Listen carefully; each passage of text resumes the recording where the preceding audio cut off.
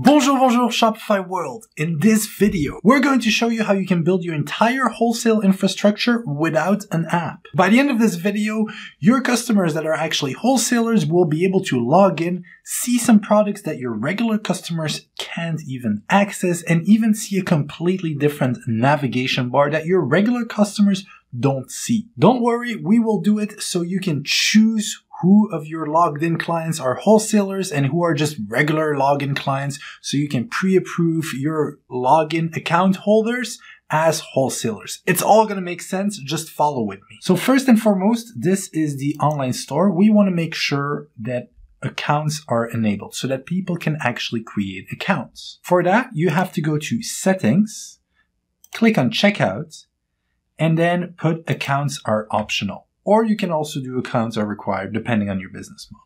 And you save. Awesome. Now let's go see what our store looks like.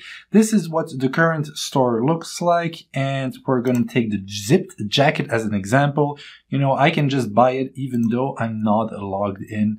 I can just do my thing here. So we're going to change that. We're going to make this zip jacket only available for wholesalers. By the way, in case you need anything, there is the full code in the link down below. Just click. It's the first link to our website, and then you have the full code that you can just copy paste. All right, great. So the first thing we're going to do is we're going to go to online store. This is our live theme. That's where we want to build it on. So we're going to click actions and we're going to duplicate. This is a little bit more of a difficult video on how to code stuff. So make sure you have a duplicate, because if you don't and you mess stuff up, then you're screwed.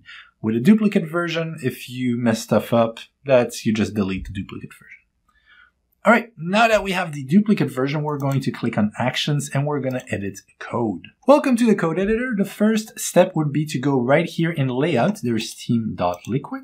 You would click on this one. And then the easiest way is to do Command F on a Mac, Control F on Windows, and then look for a thing that's called content for layout. There should only be one, and it's beautifully highlighted right here. Don't pay too much attention at the line number because it might be different for you. Now this content for layout and just that part, we're going to be removing. We're going to put a couple of spacing and we're going to paste a different block of code. There we go. Now don't worry, by the end of this video, I'll explain to you how you can get a hold of this code. Just bear with me 1 second. Once that's done, you click on save. The next step is going to be to the snippets here to the left, and we're going to be adding a new snippet. We're going to call that snippet wholesale note. Again, I'm just going to paste it. Just make sure it's written exactly like this. Make sure there's no spaces in the front. Make sure there's no caps anywhere. Make sure it's exactly like this. And once that snippet is done, you can create the snippet. You will get the message that the snippet is created successfully, and here we are in the snippet right here. Also in here, we're going to be pasting some basic code I'm going to provide you right here, and then we just save it. That's it. Now, just as an FYI, this is the code, or this is the text that people are going to see if they stumble upon a product that they're only allowed to access as a wholesaler. So your regular customers are still going to be able to access the product zipper or whatever you want to sell wholesale, but they're not going to see the price, they're not going to see the picture, they're just going to see this instead.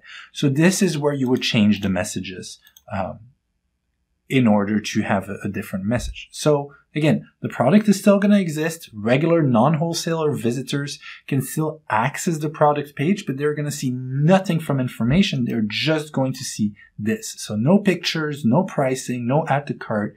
Nope, just this. And again, feel free to change the black text here between. So this page is approved by wholesaler customer only. Log into your account. Contact us to request a wholesale account. Feel free to change that in whatever text you would like it to be. Okay, the next step is going to be adding some templates. So for that, we're going to go to the templates section right here, and we're going to click add a new template. A pop-up pops up asking what type of template, and we want to add a page template. We're not going to call it alternate. We're going to call it wholesale. Again, be very wary of the spelling of this. No spacing in the front, no spacing in the back, no caps, just regular wholesale. And we create it. We're going to do this 2 more times now with a product template. So it's going to be product Again, we're going to call it wholesale. And then we're going to do it one final time with a collection template.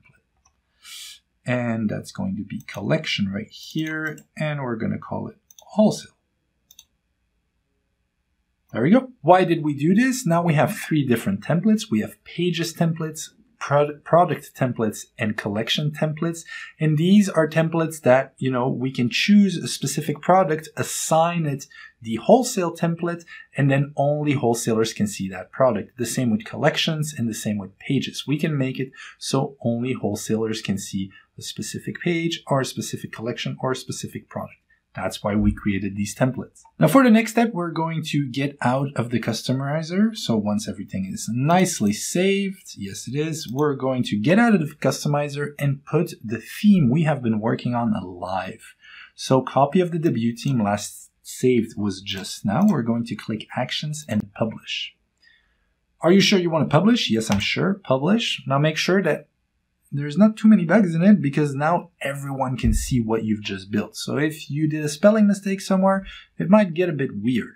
So don't do this at high traffic hours or try to be very aware that there might be a bug on your live version right now. But okay, that's perfect. Once you have put it live, we can now go change the templates of the products. Like I said, we were going to do this exercise on the zipper one. On the zipped jacket right here. As we saw in the very beginning, it was available to everyone. We just wanted to be available for wholesalers. So we're going to go right here on the right, product templates, and now product wholesale appeared because we have put our theme live. If you haven't put your theme live yet, this will not appear. So because we put our theme live, our new template is available, product wholesale. I select it and I click save. Now, if I look at my live site, like I used to do, and I go down, zipped jackets, but I'm not logged in. So this is what we see. Hey, this page is only for approved wholesale customers. You got to log in or contact us. Oh, well, what if I log in? So for that, I'm going to have to create an account because I haven't created an account yet. At ecomexperts.io, password pass123. I don't know why I said that out loud. To continue, let us know you're not a robot. Okay. Pretty sure I can still do these ones. Perfect. Now I have an account. But now again, if I go to zip jacket, even though I'm logged in, that's because I'm not approved as a wholesaler. If I go to clients right here, this is on the store owner side, customers, I can see Andrew Duro is a new customer. And now if I add the tag wholesale to Andrew and I save it, then Andrew is going to be able to see the zip jacket page, and now he can buy it. So this is obviously to avoid that all your clients start accounts and automatically get access to better prices. So you definitely have to manually approve all the new accounts that have been created, and you have to manually decide which ones you want to give wholesale access to and which ones you don't. You do that by adding the tag to the account right here. The tag is called wholesale. Again, no caps, no funny spacing, just wholesale. Another thing that I would like to point out is you see once we have created the account, we were redirected to the home page. Also, when you create the account or log out, you get redirected to different pages. The My Account page might not necessarily be how you want it. We made a video last week about this to say how to customize all that. So you definitely want to check that out and build the ultimate wholesale experience together with this video. Pretty cool, right? All for free. Now, there's one other thing I would like to change. You see, I don't like the fact that I see the exact same nav menu now that I'm a wholesaler and I'm logged in as a regular visitor, because maybe I want to see elements in the nav menu that apply just to me. Again, we can now create specific pages and specific collections, put them under the template wholesale, and then it's only visible to wholesalers. Oh, lost my... Anyway, it doesn't matter what's written here, but the page suffix wholesale, there you go, So this page will only be visible to wholesalers. And the same with collections. I can do the exact same thing with collections. So obviously I would want my menu to be representatives of what the wholesalers can buy so they can easily buy stuff. So this is where it gets a little bit tricky. So if you want to stop here, you're happy by just keeping the same menu, fantastic. If you want to bring it one step further, we're going to go back in the copy of our theme. I really don't like to work on live versions, so I'm going to publish the old version first. That way we're working on the backup we've worked on before, but at least it's not live. That's a better way to do stuff. We're going to click on actions and we're going to click edit code. Again, this is definitely the more tricky part of the video. You can launch everything without it, but I feel like if it works, it's really fantastic. Why is it more tricky? A little bit more coding, and every theme is different, so it's a bit harder to do this. Anyway, in sections right here, we're going to look for header section.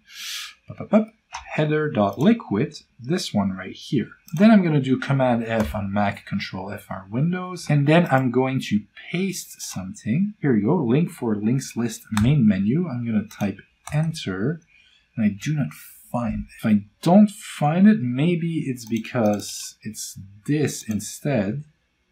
Here we go. The link list for mobile. So once I found that, and again, I'll explain exactly where you can find all these pieces of information at the end of the video. And again, you can find all this link down below. But once you have found this, it's important for you to replace it. So remove what is written right here that we found. We type in enter a couple of times to create some spacing. And then we paste that little block here that's going to basically replace the menu if the person is logged in as a customer and if they're labeled as a wholesaler. Okay, so we have just added this. This was for the mobile navigation. Now, obviously, it also has to work for desktop. So for the desktop, it's going to be a little bit different. We're going to look for centered. Here it is, centered. When the logo is centered, here is the nav. So when the logo is centered, it's going to give you a nav element right here. We want that line in between that navigation tag. So not the navigation tags itself, the one in between. We're going to remove that. Hit enter a couple of times, and then we're going to paste the desktop piece of code that's provided like this. And we're going to save that. And then often the logo, you have the opportunity to put it on the left as well. So let's find it here when the logo is on the left, but this isn't talking about the nav, so no. When the logo is on the left, the div class, no, that's not the one either. That's not the one either. Here we go. When the logo is on the left, we again have these nav blocks here. So we're going to remove this in the middle. We leave the nav blocks, but we're going to remove it in the middle. We do a couple of spacings, and then we're going to paste that same piece of code for desktop.